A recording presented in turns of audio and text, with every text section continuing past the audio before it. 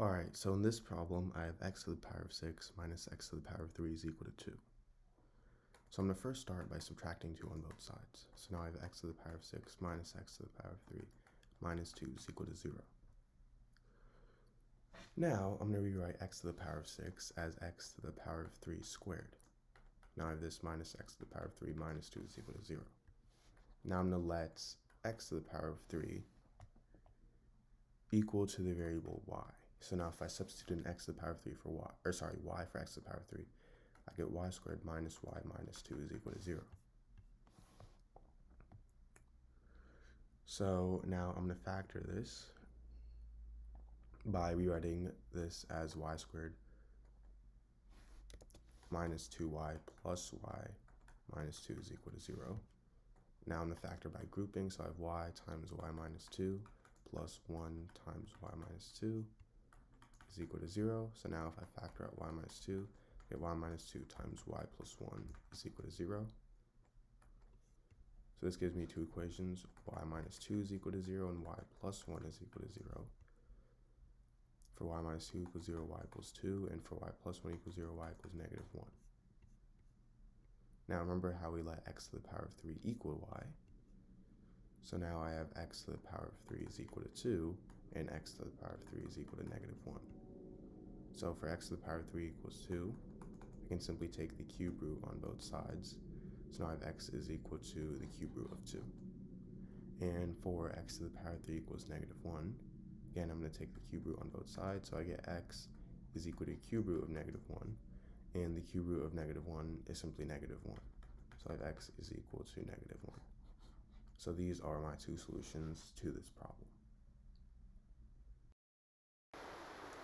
Alright, so in this problem, I have x plus 100 squared is equal to 2x plus 199.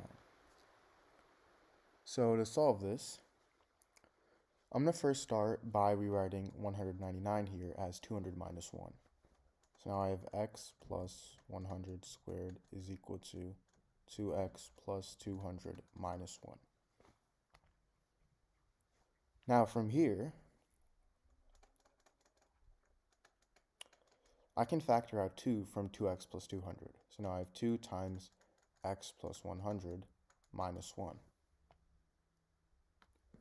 Now I'm going to let the variable a equal x plus 100. So now if I substitute in a for x plus 100, well, we have x plus 100 over here and x plus 100 over here. So now I have a squared, I'm simply just substituting in a for x plus 100, is equal to 2 times a minus 1. And this is the same thing as a squared is equal to 2a minus 1.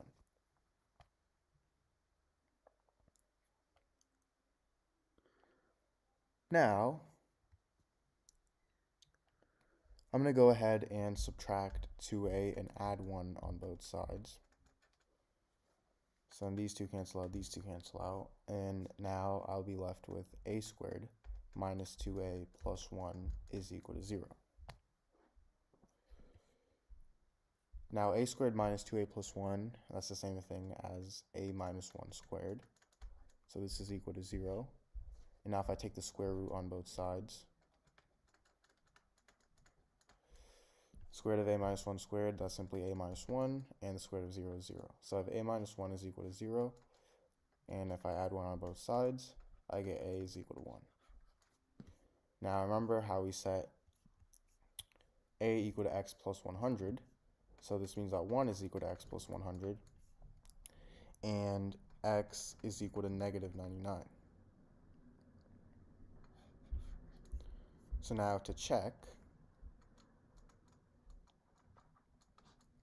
if I plug in negative 99 into my original equation, I get negative 99 plus 100 squared is equal to 2 times negative 99 plus 199. So negative 99 plus 100 is 1. 1 squared is 1. So I have 1 is equal to 2 times negative 99, which is negative 198 plus 199. And 199 minus 198 is simply 1. So I get 1 is equal to 1. And because this is correct, my solution is correct. All right, so in this problem, I have x is equal to 256 to the power of negative x. So to solve this, I'm going to start by taking the square root on both sides. So now I have the square root of x is equal to the square root of 256 to the power of negative x.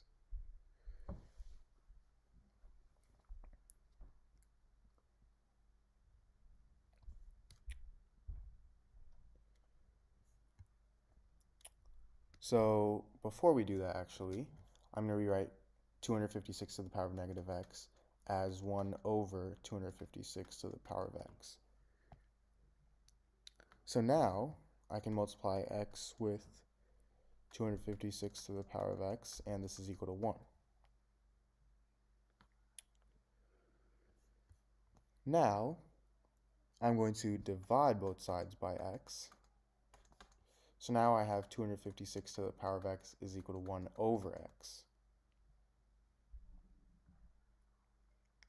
And now I can go ahead and take the power of 1 over x on both sides.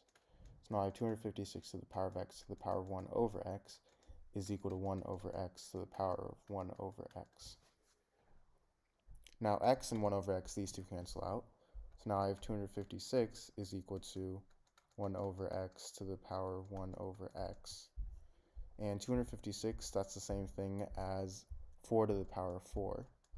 So I have 4 to the power of 4 is equal to 1 over x to the power of 1 over x.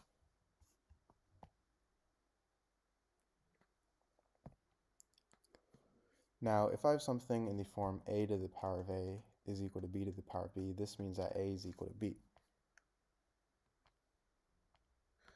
So, in this case, 4 is equal to 1 over x. Now, if I multiply both sides by x, these two cancel out, and I get 4x is equal to 1.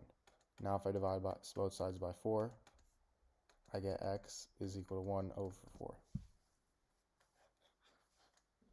So now to check,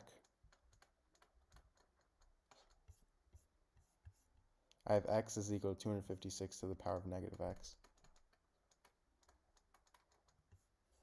And x is equal to 1/4, so I have 1/4 is equal to 256 to the power of negative 1/4.